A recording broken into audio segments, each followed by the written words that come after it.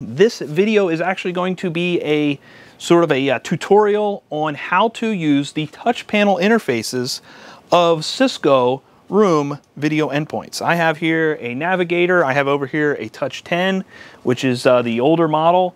They both have a very similar user interface. In fact, the only thing that really differs is the volume buttons and the mute key. On the Navigator, they now are soft keys on the touch panel itself. So anyway, I'm going to get a camera set up on these much closer so you can get a look at them as I step through a couple of options. If you have questions, comments, suggestions or things that I miss as I go through this, leave them in the video comment section below. I'd love to hear from you guys, and there'll definitely be more iterations of this, training video, if you will. With that being said, let's dive into it. So what you'll notice is that on the screen right now, I have a demo meeting that's already in progress, and there's a join button there. There's actually a button there to extend the meeting by 15 minutes as well. This is what you'll be greeted with when you come into a room that has been booked from a calendar perspective. If you come in and the meeting's already started, you'll see it in progress. You'll see the organizer, name of the meeting, that type of thing. You can simply click join and jump into the meeting. I'm actually going to close this to take us for a tour of the rest of the interface, if you will.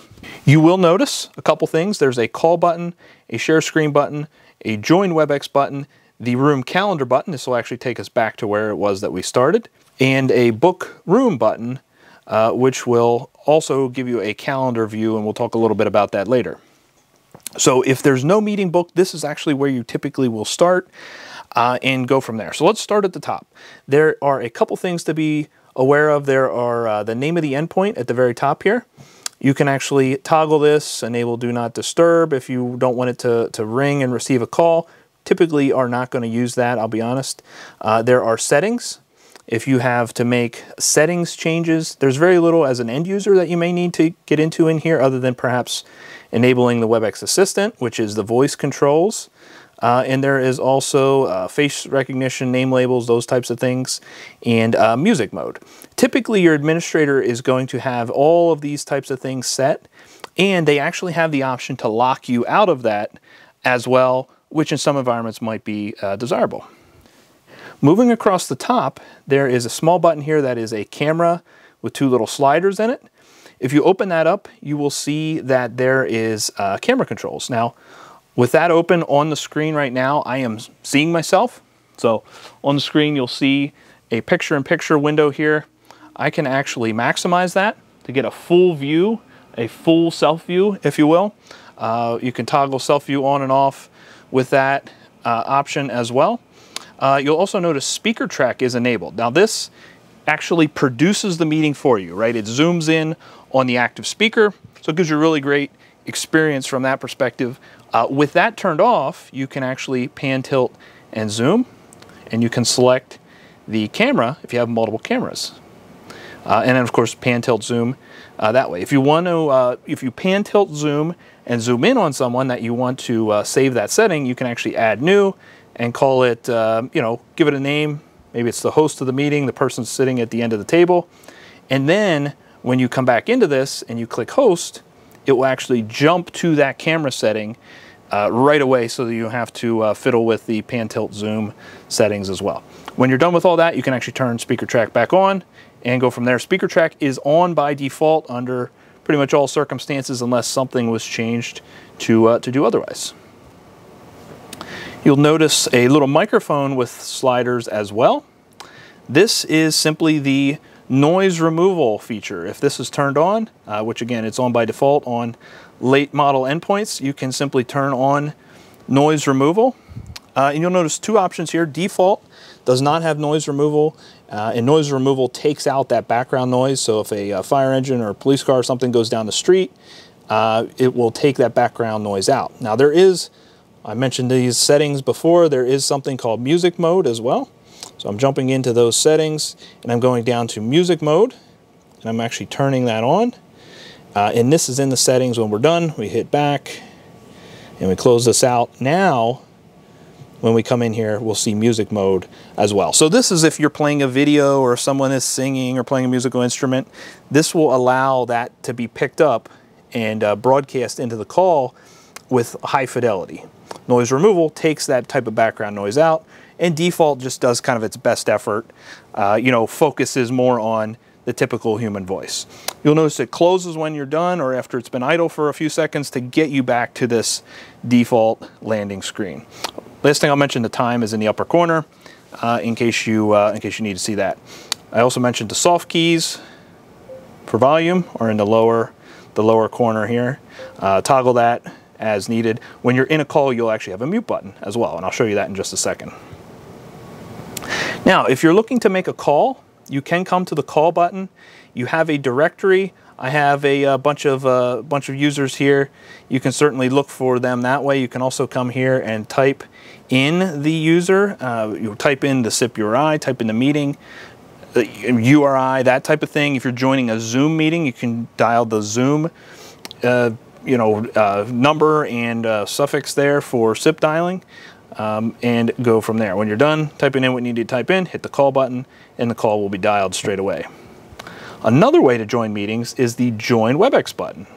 This actually allows you to type in the meeting number, so the 9, 10, or 11-digit meeting number, and it actually will append the @domain.webex.com to the end, and go from there. So it's a simpler way to join a Webex. If you open up your laptop and all you have is the meeting number, you can simply join that way as well. Share screen. This allows you to actually acquire a code to go to devices.webex.com and pair with this endpoint with a laptop or mobile device and share your screen. So this is a clientless wireless sharing experience. Now, if you have one of the Webex clients installed, you can actually share your screen with that as well. That actually uses proximity, so you don't have to use this code. This is a clientless experience, so just a web browser will allow you to do that. You probably won't have this on yours. I have a camera showing up here as a share device, so typically that's something you want to report to your administrator because that's not necessarily desired behavior. If you have a laptop plugged into a USB cable, you'll have something similar to this, and it'll give you the option to preview the screen. I think I said USB cable, I meant HDMI cable.